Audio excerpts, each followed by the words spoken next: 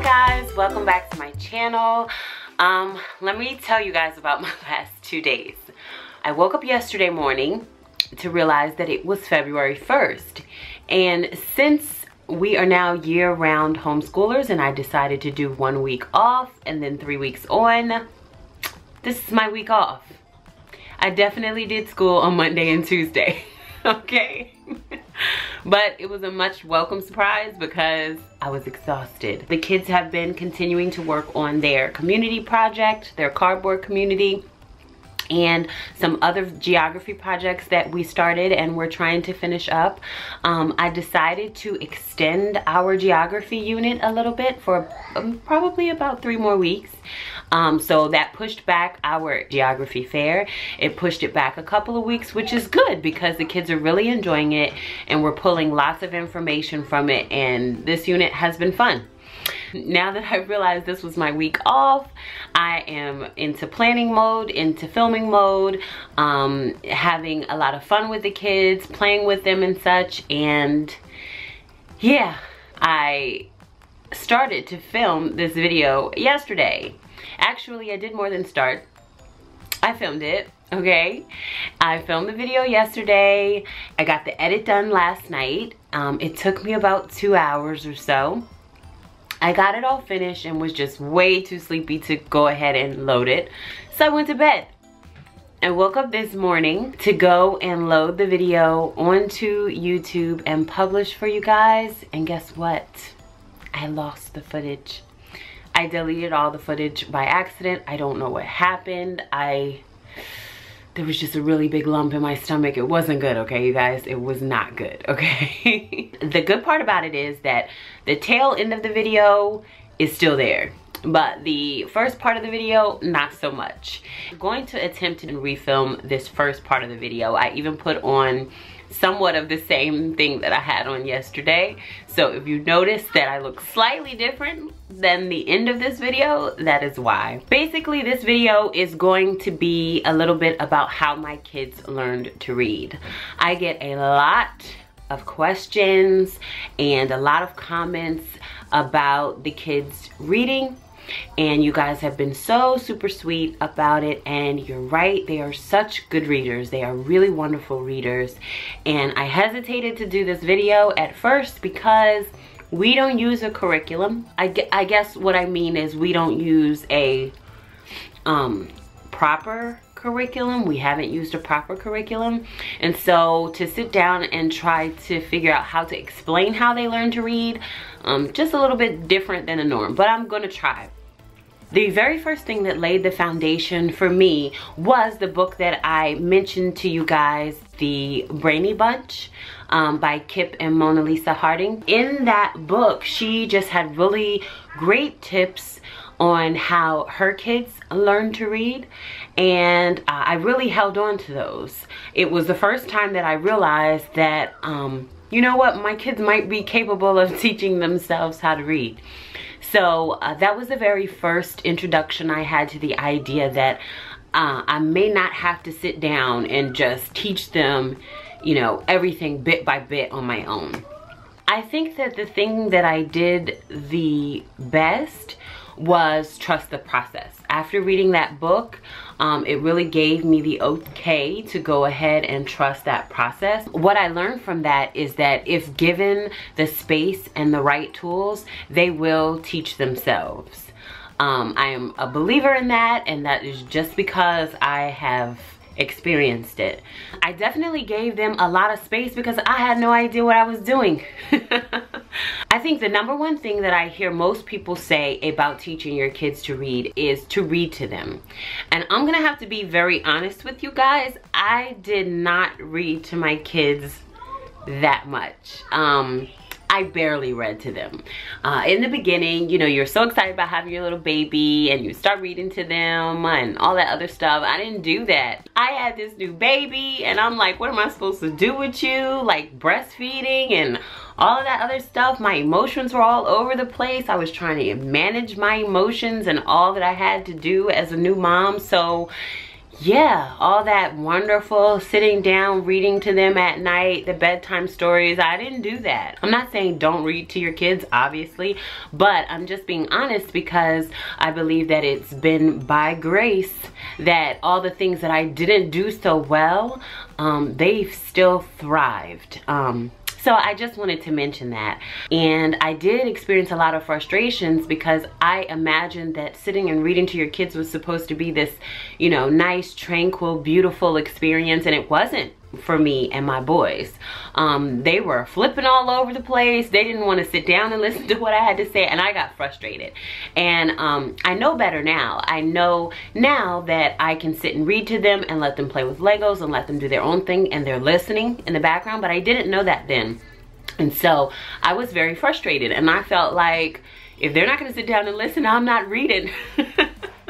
I know it's bad, but it's true.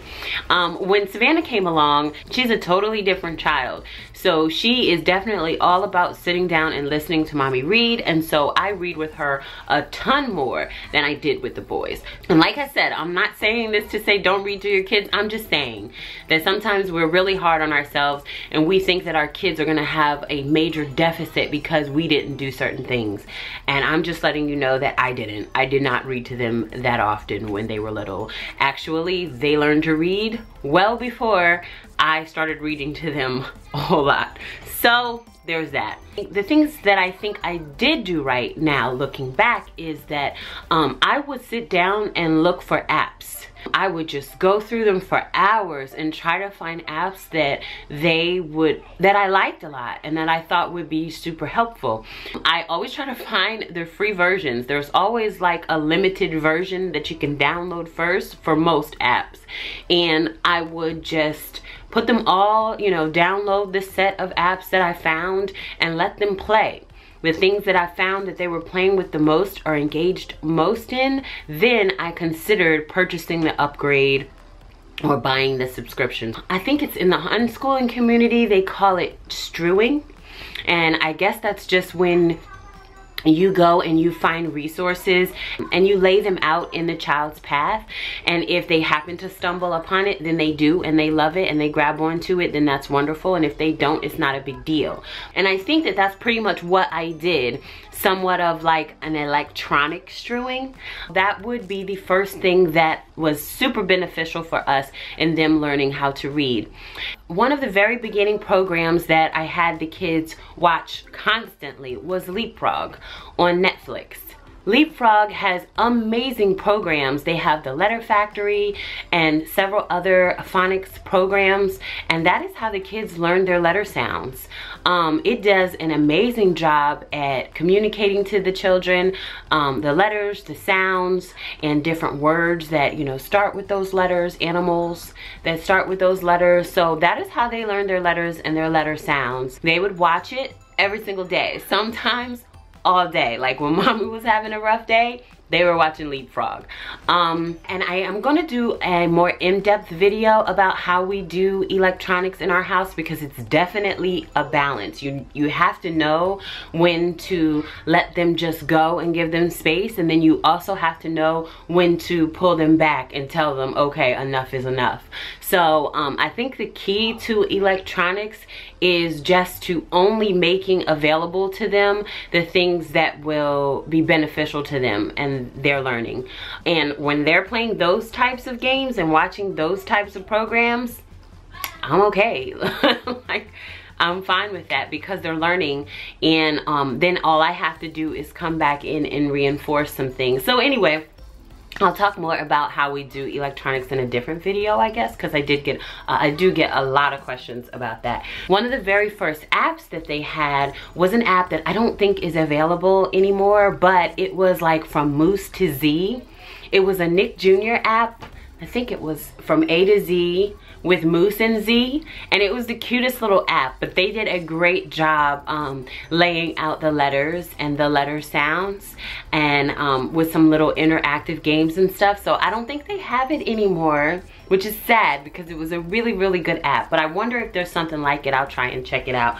After that, another one of the early apps that I had that we still have now is called Interactive Alphabet. We love this app. It's really wonderful. It just has like this little robotic song with the alphabet, and it goes through the letter sounds, and it does letter formation. They have to follow the dots to write out the letters. What I really like about it is how interactive it is, and also that you can customize it. So they have like a set of words already loaded onto the app, and they go through and spell the words. They show an illustration for the word, and then they can use letter formation to write out the word, which is really nice. But then in addition to that, you can go in and create your own words so that you can build your vocabulary. You can add a picture, you can add the word, and then it will have them trace the word. It's really wonderful. We love that app so much. We still have it.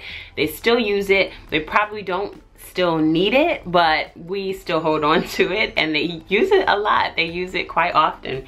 So the next thing that we had that I downloaded was the ABC Mouse. I don't think that I signed up for the subscription to begin with. I started with the free readers that they let you download for free. I think there's probably like 12 or so of them. There may be more now, but they were the simple books like To Run is Fun and Ham and Jam. Ham is Jam or something like that. They had those books. They were really little. The boys were really little when they were going through those. I almost swear by those things, okay? What's really wonderful about them is that it will go through and read the book to the child, but then also you can turn it off so that the child can go in and read it themselves. And when they go and touch the word, it will say the word back to them. So the kids would just go in and they would just press that word, those words over and over again until they were reading it on their own, and eventually they knew the words themselves, and then they knew the stories by heart. So we love those abcmouse.com free readers. And I'll never forget the night that I realized that my youngest son could actually read them. We had just finished bathing them for the night. He had to be not quite 2 years old yet. He had to be maybe about 18 months or so. And we were on the bed. We had just gotten their pajamas on, and he sat down with his iPad and he started reading the book himself. And I looked at Brian and I was like, did he memorize the story? So we turned on another story and he read that one. And I was like, maybe he memorized all the stories. So then I go and grab a book out of the classroom and I bring the book in, and he starts reading that book. And I was like, oh my gosh, he can read. So anyway, that was neither here nor there, but that was when I first realized that this stuff was really working. After that, I did end up getting the subscription, and we love abcmouse.com. We don't use it any longer, and I do know that they added like the second grade curriculum to it, which is nice. We do use it when we go over to the library because we can use it over there for free. So that is how they use it, but I no longer have a subscription to it. The next thing that I would say that we did was everyday reading and spelling. For instance, when you're out and about and you see a stop sign, I would say to the boys, that says stop, S-T-O-P, spell stop. Or if we walk by a white house, I'd say, look at that white house, H-O-U-S-E, spells house. And I did that quite often. And now that they're older, we still do the same thing, just with bigger words. And I think that that works so well, and the kids catch on to it so much. Another thing that we do is that when the kids are watching their favorite television programs, we put the captions on. Like, this is something that has been great for us. When they're watching their favorite shows, we put the captions on. And so as they would watch, they also see the corresponding words. words. It works so well. And even the other day we were watching the news. Of course you have to monitor what your children are watching, obviously, but we were watching the news and they had the ticker at the bottom of the screen, and now what the kids do is they try to read the ticker before it goes away, and they think it's super fun and it's great. It's wonderful for their vocabulary building. We also use lots of other apps that I believe I have mentioned before, for vocabulary building. Apps like Endless Reader and Endless Alphabet. We love those. They're just really cute games that the kids play. They have sentences that correspond with the illustrations and the little stories, and we started off with the free version, and when I see that they're playing with them enough, I will purchase the extended versions, and then they run right through those, and that is how they build their vocabulary. And then as the boys are getting older, there's another app called Phonics Genius, I believe, and they have a wonderful listing of vocabulary words that are sorted by first letter of the word, and that is how they really have been building up their vocabulary to include lots of really, you know, hefty words. I remember a year or so ago, Kendall running into the room and spelling ophthalmoscope, which I didn't even know what it was at first. So that was a word that he learned from that app, in the section where the words start with the letter O. The last app or program that I want to talk about is called Learn with Homer. We love Learn with Homer. I used it for the boys and I now use it for Savannah. It's actually a complete curriculum, and it has the cutest illustrations. I think it's done so well, and that is how I think it's really well done, really well made, and that is how they also learn the letter blends. So the EE, the EA, it's a really wonderful curriculum that you can follow from beginning to end. They even have like printables, things you can print out that will go along with what they actually learned on the app, and the kids use that. It really is great for them taking ownership over their reading process. It'll have them sound out a certain word and record their own voice to hear themselves and play it back. It's just a wonderful app. It also has lots of great songs, like Jenny Jenkins that the kids love, and poetry, and we really love that app. So that's a really good one that we are still currently subscribed to. Yeah guys, so this was how my kids learned to read. I think that whatever else I had to say in yesterday's video that I lost the first section of the footage to, I'll just go ahead and play here. I don't know, I hope this is helpful to you. I think the biggest thing I did was just trust the process. I kind of sort of kicked and screamed through it because I definitely had many moments where I felt like I was not doing a good enough job and I was not doing enough. But I think that it lended itself to the process because I backed off. I wasn't in it as much, and I let them naturally learn using the resources that they were given. If they got something wrong, I try my best not to correct them right away. I give them a chance to figure it out first before I step in to try and correct them. I really feel like that builds their confidence in knowing that they're capable of figuring it out on their own. I mean, homeschooling, being their mom and their teacher is really such a rewarding and beautiful process. I kick and scream just like anybody else. I feel like anybody else, but it's been wonderful to sit back and see what they are capable of without me having to like nitpick at every little thing. Seeing how they have learned to read the way that they have has really given me even more confidence in homeschooling and even more confidence in their ability to learn as little people. So it was really just a lot of trial and error and trusting the process, and that was how they learned to read and are continuing to learn to read and build their vocabulary. So if you like videos like this, just make sure to give it a thumbs up. If you're not subscribed already, make sure you're subscribed so that you get notifications when we post. And you can leave me a comment below if you have any questions or if you just want to say hello.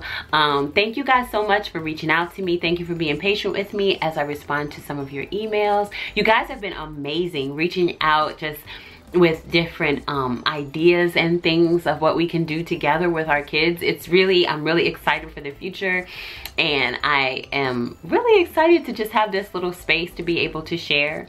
I hope that this channel shows an authentic journey. I constantly juggle between, you know, wanting to seem like an expert and just trying to be as authentic as possible. You know, this is our journey. I've made a lot of mistakes. There's been a lot of grace. You know, we're using a lot of faith over here, and it's just getting better and better. And so I guess I would just say to you, if you're in one of those years where you're really struggling, like, what in the world am I doing? First of all, know that I say what in the world am I doing probably once a week, which it used to be once a day. So now to get to once a week, it's really good. So you're probably doing an amazing job, and even if you're not, just believe by faith that it just will get better and better, and it does. This is our 4th year now, and I'm excited about what our 5th and 6th year look like, because year 1 through 3 I don't need those anymore. But anyway, it's part of the process, and it's the most beautiful part, I feel like, because it's the part where I learned to strip myself of that ideal of what education for my children is supposed to be like, you know? So anyway, I probably need to go out there and get in there and play with them and help them build their cardboard community and such, and try to have as much fun as possible with them, because when you have fun with them, they want to learn from you. I love being able to, like, jump in there with them and just say I have an idea and really, you know, just get all in there, and they look at you and they smile, and you can tell they're happy that you're there and that you're present, and they are ready to learn from you. So I'm excited about these weeks in between our little breaks, because it'll just give me some space to just really be with them and connect and make sure that they still want to learn from me, you know? So anyway, thank you guys so much for watching. Thanks for hanging out with me in my hiding space. Yeah. Oh, here she is. Hey, baby.